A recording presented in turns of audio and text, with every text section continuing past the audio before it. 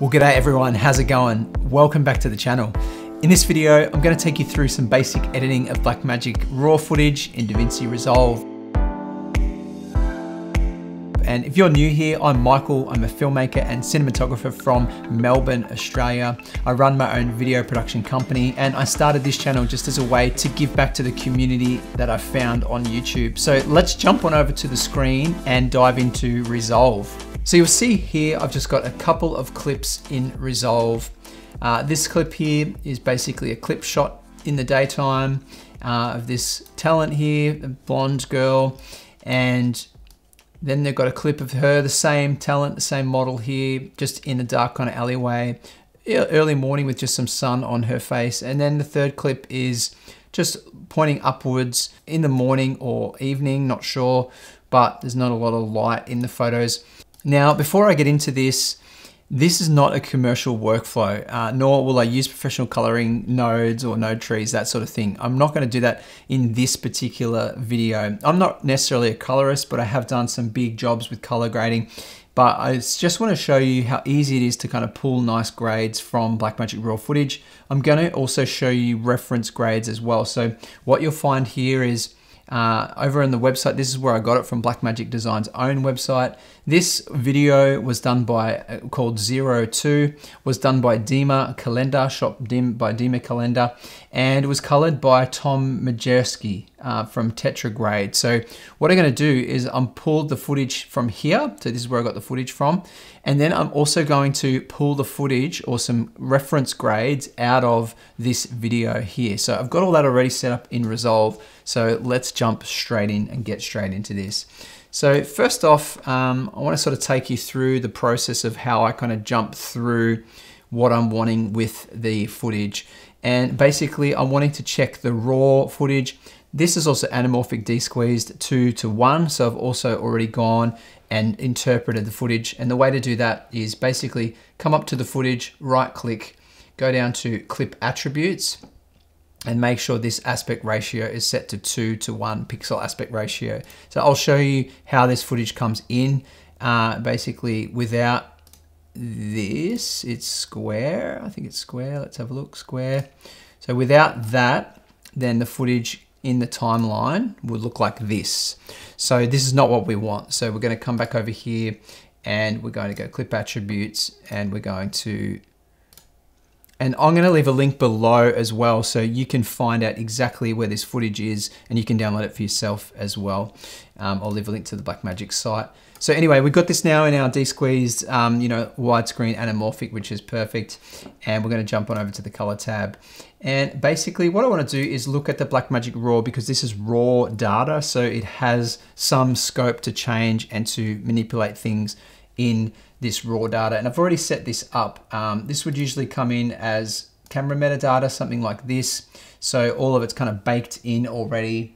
And so what I did is I came down and I just chose clip, and I changed some things here. Now, the main thing I changed was this was all shot in 5600 Kelvin, and I thought it was a little bit too warm. So I took it down to 4600 Kelvin.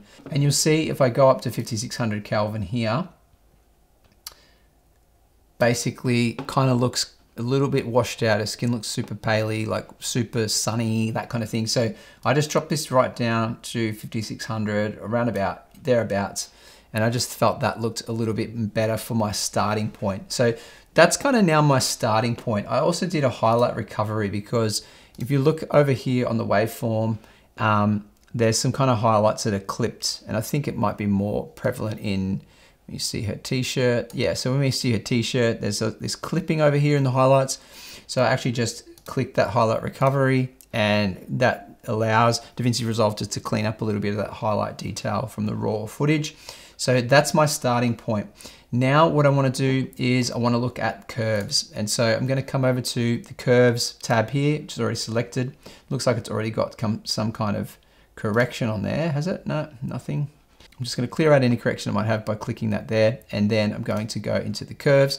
And I just want to make a sort of adjustment here to bring the shadows down and to bring up the highlights a little bit, or just sort of play with these highlights and shadows. So I wouldn't say it's overexposed. It's not necessarily clipped in the highlights, but it's been shot quite high. And so they've pushed the sensor to kind of the top end of its game in what it can do.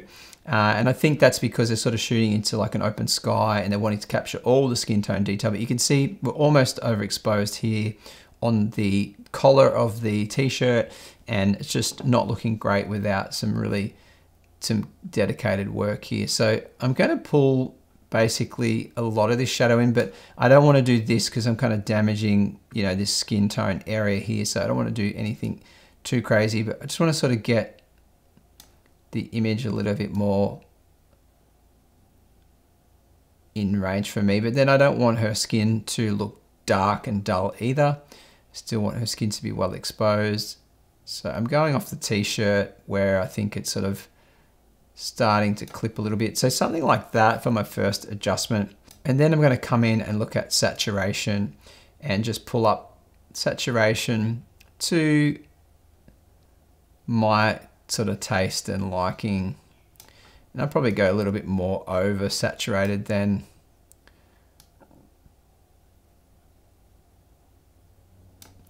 what's usual, but that sort of looks pretty good as a starting point, starting reference for me. I tend to think that is not too bad. That looks pretty good. And so you can see I've got there with really just a couple of steps, like nothing major, just like a curve adjustment, simple curve adjustment, pulling down the shadows and just opening up this a little bit more, and not necessarily bringing highlights up because we're already hitting the top end of the highlights. So we're already sort of in the clipped range there. And then just adding some saturation. And really that is as easy as it gets to kind of pull a good grade. Now, this is kind of my grade, I suppose you could say, this one here. And I want to see how close I got to the actual original film, the film that was color graded, as we mentioned before, by Tom Majerski. So I want to check out what he did and where he landed. So I'm going to import a screenshot and I'm going to jump into the color tab and I'm going to.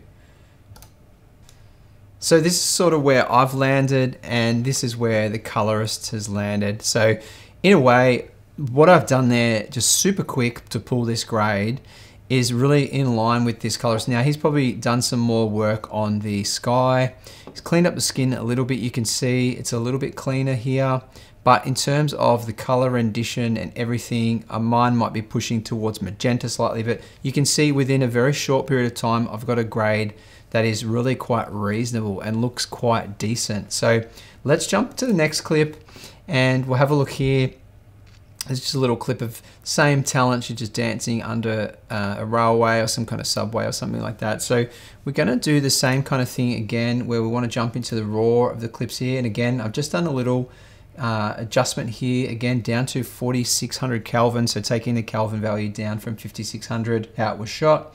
And basically no need for highlight recovery here because you're already basically working in this lower section. If you look at the waveform, very much down on the other end of the spectrum. So this is really pushing the lower end of the sensor. And so all I want to do is I want to add a node. I didn't add a node before on the last one, I just did it on this node here, but I'll add a node this time so I can leave this spare. And again, I just want to look at my curves adjustments on the main, curves to custom. And I don't really want to pull any of the shadow detail down because we're already really low down in the shadow. So I'm just really wanting to pull up highlights. And that's really all I'm doing, is I'm wanting her skin to kind of pop out here and pulling up her skin a little bit, just seeing what we can do there to lift up her skin. Really no detail in the top there. Basically creating a curves adjustment like that, and then jumping into saturation again and having a look at what we can build in with some saturation. I actually like what that's bringing in. It's quite a moody kind of look because it's bringing in this color, this kind of purple color. You can see it's a bluey, purpley, a little bit of magenta in the skin. So that looks really, really nice. And there's not a lot more that I would even do to this clip. This is pretty much, you know, where I think this clip should land. Like, yeah, wow, it's super quickly I've pulled this grade. So let's bring up the reference grade again and have a look at where our colorist might have landed with this one. And I'll just drop it into here. And let's have a look. So these are the two side by side. So looks like the colorist has given a little bit more color in the skin and potentially brought up the shadows a little bit more. But basically with those two sort of really short adjustments, I'm almost in range there. Now you can see there's more of a blue in these areas where there's more of a yellow, or like a kind of, where there's more of a yellow, it's a lot warmer. So let's warm it up a bit. And this might be because I made that original correction to 4600 Kelvin. So let's jump in and just warm it up a little bit and see what happens there once we warm it up a little bit. So I'm going to go back to the RAW tab because I'll see if that's going to fix this cool kind of coolness that we've got or not. So there it is. Like, I just basically super quickly adjusted that that RAW. Yeah, so I just super quickly adjusted that slider for the white balance, and it looks like we're way closer to what the colorist originally intended. And so basically now all I'm going to do is just pull out some saturation because I think I'm a little bit over on the skin. So I'm just going to pull out a little bit of saturation. And I'm pretty much on board with the colorist's idea for that. So that's without and that's with. So you can see this is kind of not a very commercial looking grade. It's more cinematic, more of a film grade. And so I think, yes, there's not a lot that we're doing to the footage. There's not a lot of cleanup necessary because it was shot really well. But you can see it's pulling a grade that's so similar to what was intended or what was actually produced, just with a few simple changes within Davinci Resolve. So let's jump to the last clip, and this is a much darker clip again, and shooting again into the sky, which is a little bit more challenging for camera sensors and stuff, but the camera's done really well. So let's just put a node, and again, we're just gonna go to the curves adjustment, and we're just gonna have a little go at curves here. We don't really wanna push this too high because we can easily get that overexposed. So just give it a little more light, but I think I'm going to pull the shadows up quite a bit here because I want to see her skin and I want to get more of her face, you know, popped in this framing. So now I'm going to pull up the saturation and just not wanting to overdo the saturation. Again, I'm at 5700 Kelvin, so I might just drop back to around 5200 Kelvin. And so that's sort of, that's kind of close to what I think is good for this. And, you know, not pushing it too hard. You can see this, the sky is right up the top here of the waveforms, and the shadows are right down the bottom here. And then skin sort of in this area here. And I could do that by qualifying it, but I don't really feel I need to qualify this. Skin's quite underexposed maybe, but that's the mood of this particular shot. So I think maybe pull up a little more of the shadow. So yeah, just adding a little more in there, but I want to get rid of some of this faded look. So I'm going to pull down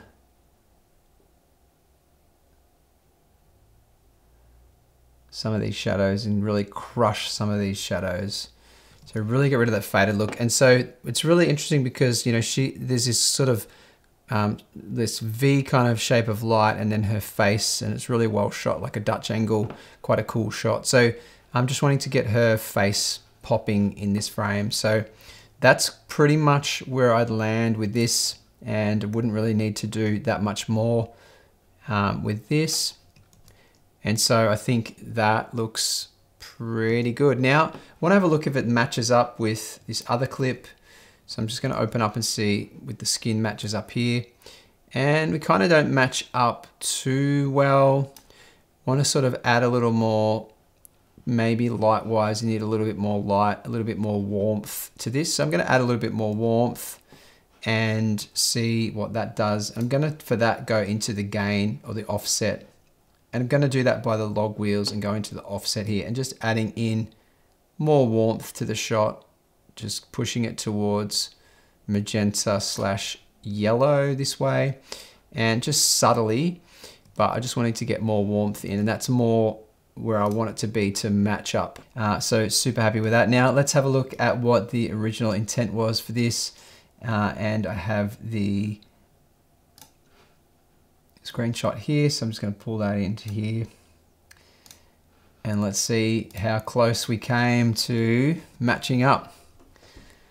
Well, not super close there. He's got much more of a blue tone, and that would be like a mood kind of based tone. And I think it looks like it's in highlights and midtones where he's pulled blue. So what I might do is, let's just go to highlights.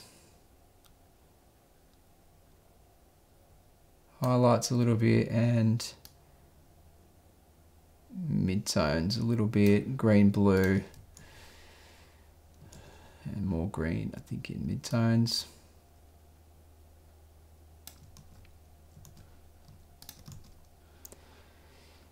So we're a little bit closer.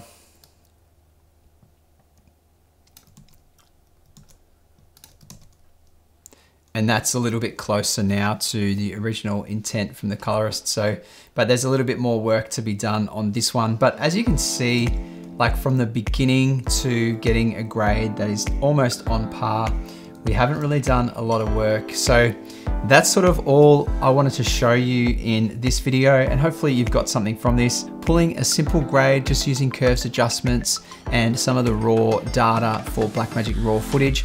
And I've actually just released a LUT on my website, michaeldraley.com, for BlackMagic RAW footage specifically. It's called my Cine Vlog LUT, and it's part of my Cine LUTs 3.0 series. So check that out in the link below if you needed something just to put onto your footage and apply, and just in one click kind of get a really nice look from your BlackMagic RAW footage. And that was developed for the Pocket 6K and the Pocket 4K. So it'll work with all BlackMagic RAW footage, but it's specifically developed for Gen 5 color on the BlackMagic Pocket 4K, 6K, and 6K Pro. Well, that's all for this video. If you got something from it, make sure you hit the like button and subscribe if you're not already. And I will see you in the next one. Bye for now.